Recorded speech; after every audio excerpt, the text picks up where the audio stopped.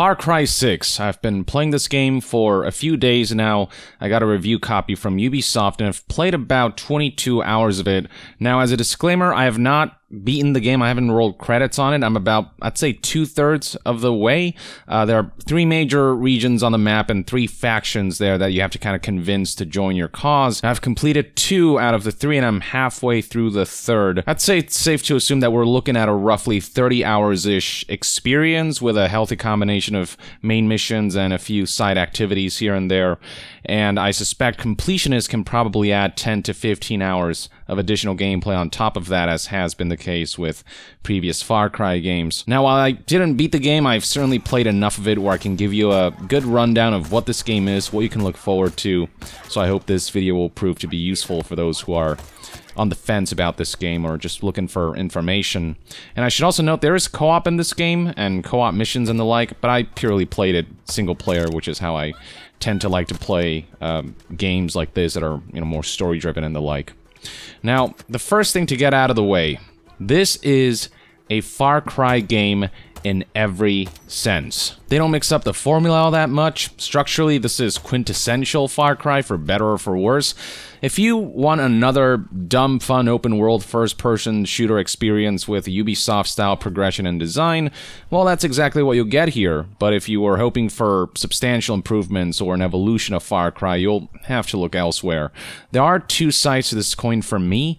On one hand, you've got the thing that makes Far Cry fun, the freedom to approach missions in whatever creative ways you can come up with, afforded to you by the open world and the tools you're given, be it gear, weapons, vehicles, and companions.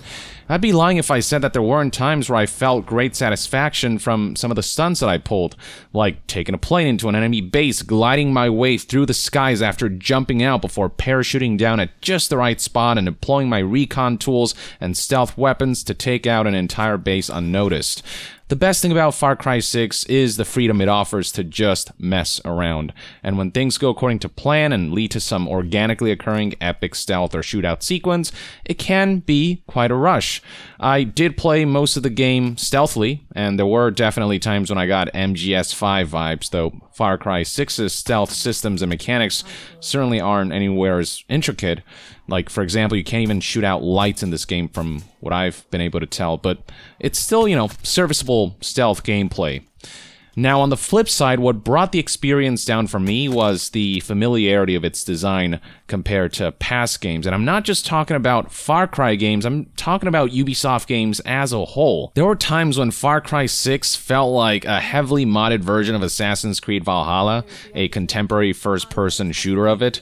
It's just so structurally similar. You'll spend most of your time clearing out enemy forts, bases, and encampments that are aesthetically different in Far Cry compared to obviously like Assassin's Creed Valhalla, which is a different setting and all that, but the layout is kind of similar. And also Watch Dogs Legion had similar types of enemy bases that also felt similar in that regard. And before you know it, the game's fairly sizable map will be dotted with a wide array of enemy sites to capture, be it by killing all enemies or fulfilling certain conditions, and then documents or NPCs will reveal the locations of new targets to go after, and successful captures will weaken the enemy faction in some way. It's that cycle that players of Ubisoft games will be all too familiar with.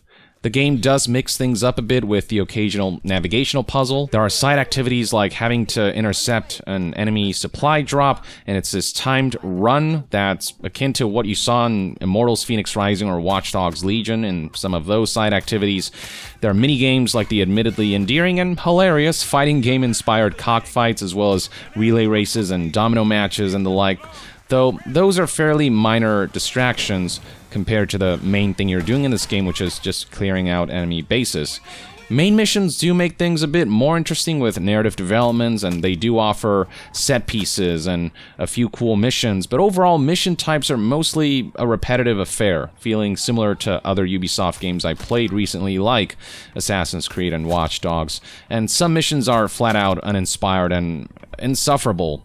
particularly those involving having to go to various different locations just to like activate something, press a button on something, and there were certain missions where the objectives and map markers were unclear, which led to wasted time and a desire to stop playing.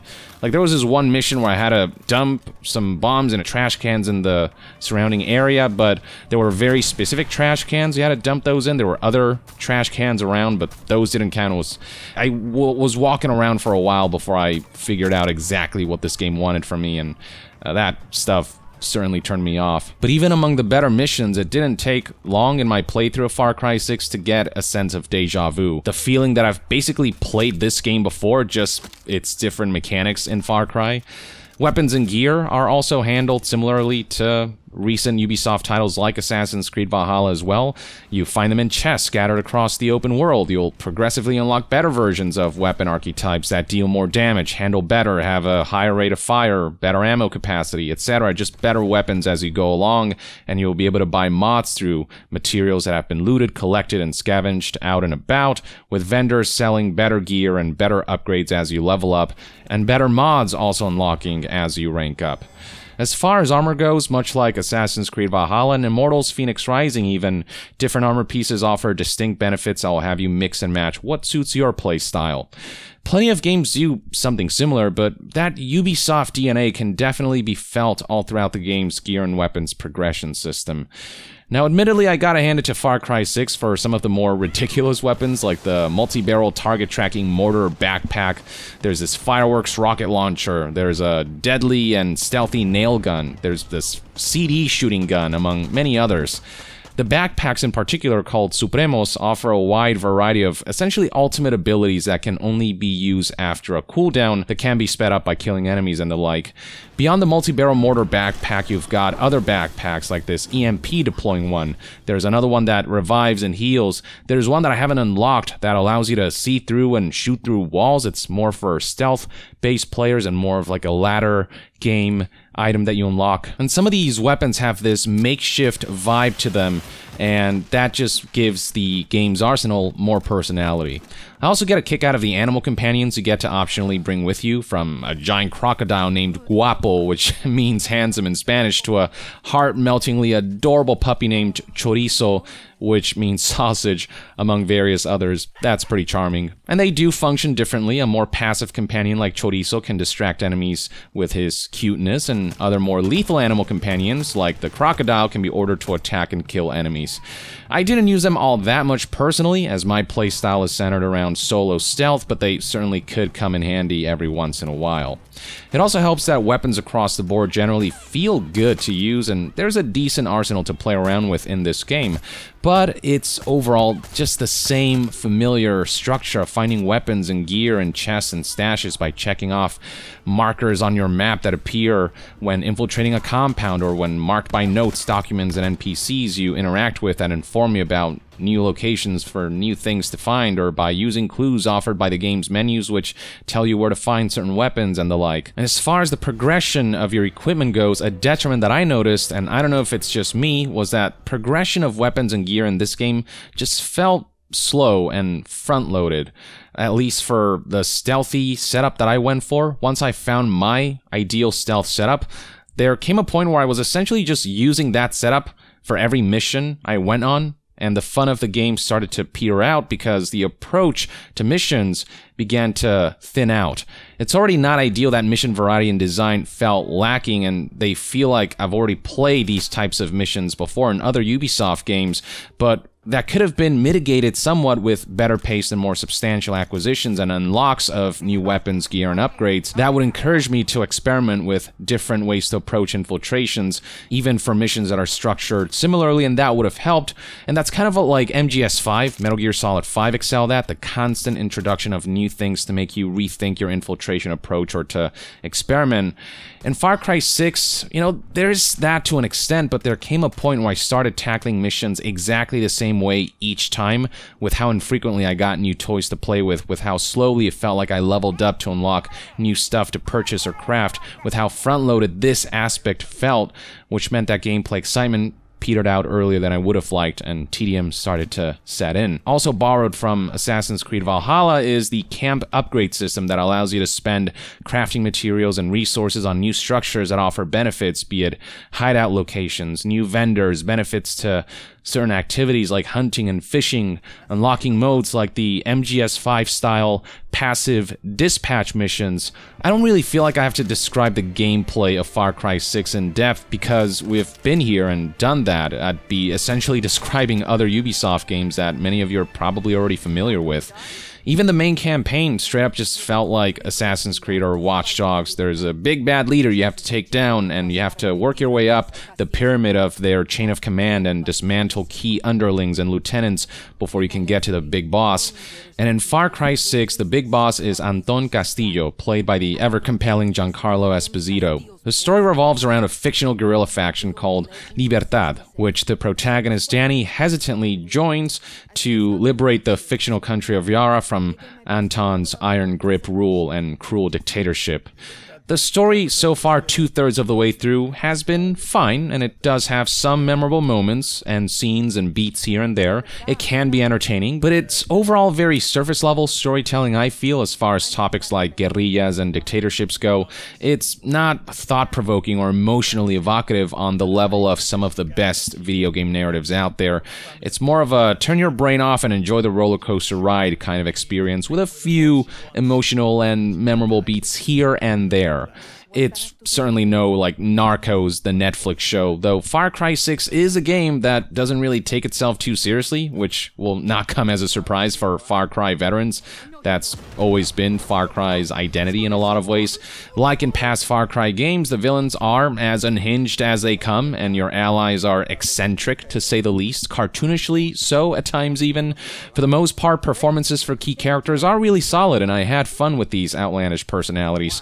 The characters give off this kind of a James Gunn Suicide Squad or Grand Theft Auto vibe, if that makes sense. Now, while Giancarlo's performance as Anton is really good, I'd hardly call it his most memorable villain, outclassed by Breaking Bad's Gus Fring or The Mandalorian's Moff Gideon. I think it has less to do with his performance and more to do with the writing. It just doesn't offer anywhere close to the amount of nuance as his other works, and past Far Cry villains like Vaas still stand out more, I feel. Anton comparatively just feels a bit more generic and mustache-twirly, though maybe finishing the full game will change my mind. That's one thing. I don't know how this game ends, and that's something to consider for this impressions video / review, whatever you want to call it. But 2/3 into the game, most of what I've seen so far and heard from Anton is propaganda and villain speeches. Well delivered, mind you, but just a bit generic in their substance as far as the writing goes. More compelling moments are interactions with his son, Diego, and if anything, I found Diego to be more compelling, as this is a child who's burdened with the secession of Anton's blood-soaked throne.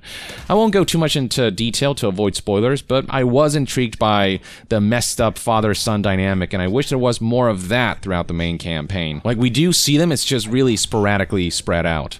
As for the rest of the cast, there are some standout ally characters, with actors fully leaning into their eccentricity, which can make characters pretty fun to behold, but they can at times feel overly caricaturish, which comes at the expense of being able to take them and the overall story too seriously.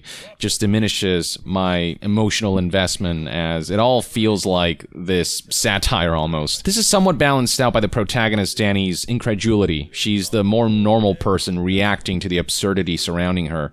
And generally, I do like Danny as a protagonist, at least the female version that I chose. You can pick male or female. Just the right balance of tough but sympathetic, backed up by a really good performance, I think. Part of what hurts the ability for characters in this game to stand out further, I think, is the aging game engine that Ubisoft keeps using. To my eyes, Far Cry 6 looks undeniably dated compared to other more astounding open-world AAA action-adventure games that have been released in recent years. Facial animations and lip-syncing in particular can feel off, which can hurt the potency of actors' performances. Yara did not elect me to do what's easy, but to do what's right. Anton Castillo's presence in particular, I think, was diminished by the unremarkable animations that robbed Giancarlo's performance of its full nuance and potential. and same goes for other characters. It's also jarring how certain missions are preceded by full-fledged cutscenes, while others are preceded by a separate stilted dialogue screen that seems to show budget or time constraints in animating all of these characters seamlessly within the open world itself. The game's presentation is overall serviceable. It's not like this awful looking game or anything, it's just far from remarkable by today's standards. And I'd say the same about the overall visual fidelity of this game. It's open world, you name it. I do think that Yara itself, from an artistic standpoint, does evoke a good amount of personality and certainly captures a decent fictional reflection of Cuba, but I've seen models and textures and vistas that look so much better in other open world games, and the crowd density, or lack thereof, made for a world that does feel quite a bit empty and not as immersive as it could have been. Not to say that there aren't some cool sceneries to behold here and there, or that there aren't certain cool set pieces. It's just not all that impressive compared to the competition. But at the very least, the game's performance did hold up pretty well for my PC at least, though I am using one of the highest end GPUs, an RTX 3080. At 1440p ultra settings, the lowest I saw frame rates wise was 5960 FPS, and that was pretty brief when that did happen. For the most part, the game ran for me at anywhere between 70 to 90 frames per second, making for a smooth experience all throughout at pretty much max settings. I cannot speak for other setups and lower end rigs though, but in my experience, performance was never an issue I encountered. But no amount of frames per second can aid a general lack of attention to detail in the game's presentation. Some folks may not care about this stuff, but to me, it's the little things that can make a big difference. So just to list a few examples, in the intro sequence alone, a man who got executed lacked any signs of injury or blood. Right after that, a woman whose home I barged into would just stand there and not react to anything I did, wouldn't even look at me as I moved around this stage. Then there were times when attacking friendly NPCs yielded no reactions. Phone calls don't tend to be reflected in character animations, be it Danny the protagonist, or NPCs calling you who, if you go to them while they're calling you, they'll just be engaged in their stock idle animations while simultaneously calling you, and they're not animated at all to reflect the phone calls, so that just completely took me out. And there were times when how certain missions played out didn't make sense,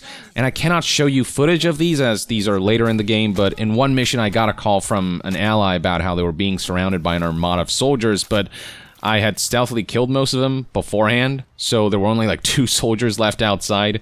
It didn't reflect the conversation itself. In another, I was disguised as this journalist being given a tour in enemy territory, and I got to walk around and do all sorts of weird things without raising suspicion or enemies reacting. Like, I was able to walk up to where the speech was being given and just kind of walk around, and the lack of restrictions given the circumstances of me being in the belly of the beast, it just kind of broke the tension of that mission.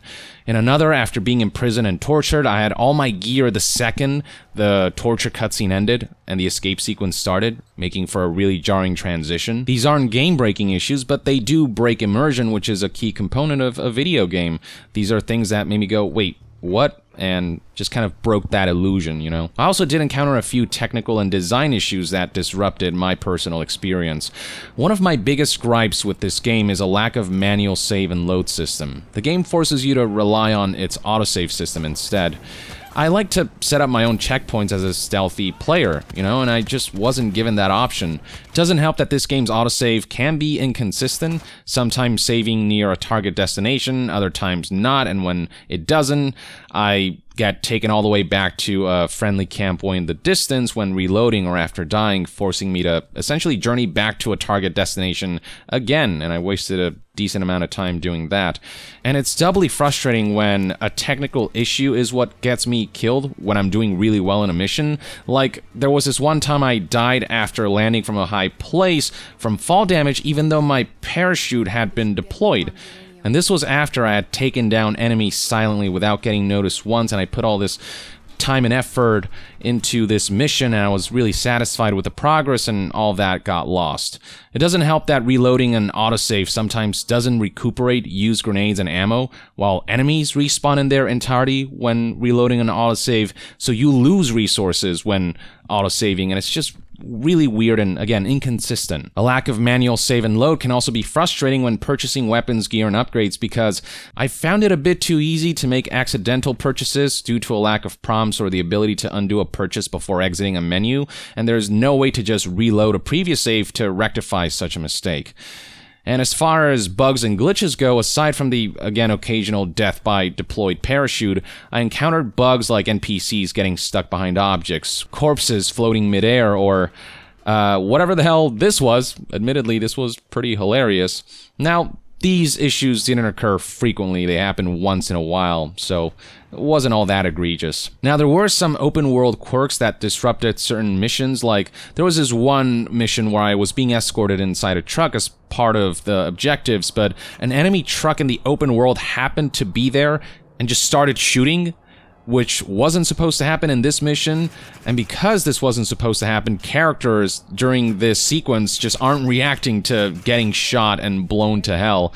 Now, after I died and restarted this sequence, it got fixed, but it's still stuff like this, hilarious, but immersion breaking nonetheless. In another mission that I cannot show, I threw a Molotov in a room an NPC was in, and the fire just wouldn't go out despite there not being anything particularly flammable, and I kept burning myself while trying to revive the NPC who kept getting downed, and I just kept having to revive this NPC until the fires died down after I left the room and came back, and I had to just work around this weird, bizarre issue, and then I could talk to the NPC and proceed with the objective.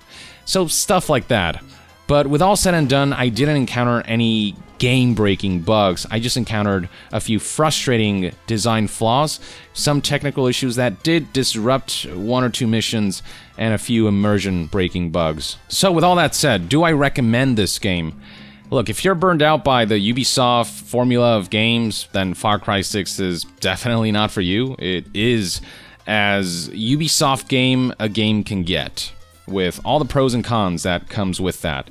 But if you're into this type of experience, if you've played all of these Ubisoft games and enjoy them consistently with each new release, despite the flaws, if you want more of that Far Cry you already know, if you want to have some dumb fun in an open world environment and are into the eccentricity and outlandishness of the Far Cry series, if it's been a while since you've played Far Cry or have never played Far Cry before and this would be your first entry, if you meet some or all of these conditions, then you may very well have a good amount of fun with this title. I know I raise a lot of qualms and issues that I had with this game, but there is certainly some fun to be had amidst the chaos of this game and with the sandbox freedom, but it's just for my part, I'm more in the former crowd where this game just feels overly familiar. It's repetitive within the confines of Far Cry 6, but when you consider all of these other Ubisoft games that utilize basically the same structure, the tedium and the repetitiveness just gets amplified that much more, because I haven't just played these missions over and over again within Far Cry 6, I've played them over and over again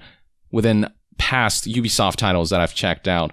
So that's kind of my main issue with it. It's what led to me feeling burned out by this game earlier than I would have liked, and this is a game that I probably would have to force myself to finish. I was having a decent amount of fun the first hours, the first half maybe even, but there came a point where I was like, I've done enough of these missions for a lifetime, and Far Cry 6 doesn't excel in other ways that compensate for that familiar, samey, repetitive mission structure that plagues Ubisoft games. And so this is not a game that I'd say is for me. It's not something that I hated, it's just something that I didn't feel like seeing all the way through. And it's one of those games that during the review process I had to take breaks frequently because the tedium kept creeping in after a couple hours of playing this game. Whereas games that I really do enjoy and I really feel immersed in and just feel drawn to, time flies by with those games. And I don't even have to force myself to finish them because I so badly want to keep playing, And Far Cry 6 just isn't within that echelon of games. Despite the sporadic moments of fun that I did have with this game, with the freedom of the open world and the tools that I was offered and the solutions that I came up with to tackle certain missions. This is obviously just my take on the game, and hopefully this overview at least informs you enough for you to be able to make a determination as to whether this is a game for you, because just because it's not full on for me doesn't mean that you're not going to have fun with it. So hopefully the information here is useful to you. With that, ladies and gentlemen, thank you for tuning in. If you enjoy my reviews and my content, consider supporting my channel by becoming a member, or by going to Patreon and contributing there. You can also buy merch like the hat there. I got shirts that are in the washing machine currently. You've got loot box shaped stress boxes that just squeeze and let your stresses leave and fly away. But mainly, I'm just glad you're here, enjoying the content, interacting with it, sharing it, liking it, viewing it, and just being an all-around great crowd. Appreciate that. So that's that. That's one man's take on this game, and for more gaming news, reviews, and discussions, stay tuned right here on Young Yeah. I'll see you guys next time. Young out.